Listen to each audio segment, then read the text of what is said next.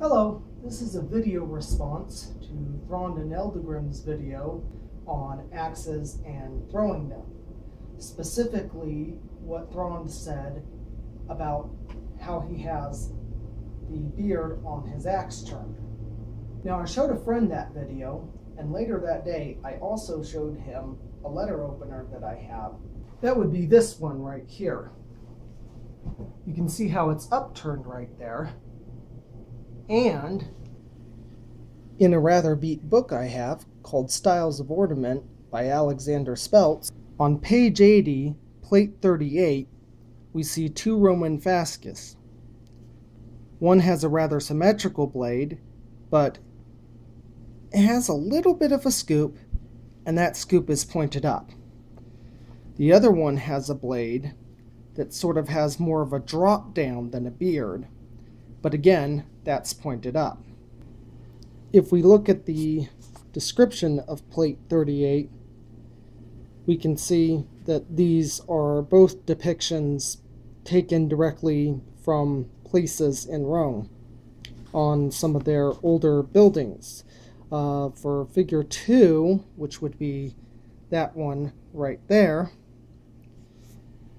we're looking at a bas relief in the Massimi Palace in Rome. And then at figure 4, we're looking at another bas relief in the Capitol. On page 84, plate 41, figure 2, we see a copper Roman axe. This again has the majority of the blade sticking up past the handle. Now, outside the theater of Marcellus, we see an example of three fasces that all have the axe with the, I guess in this case we'll just call it a beard, turned up.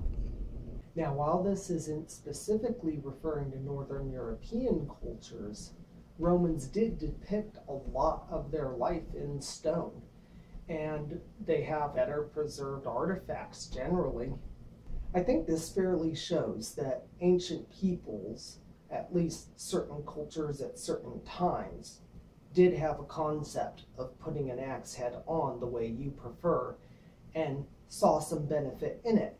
Who's to say that the Roman version of an upturned part on an axe like that didn't influence Germanic and Northern European tribes and didn't carry on into the Viking era much later? Anyway, I hope you found this interesting, and let me know what you think. Bye.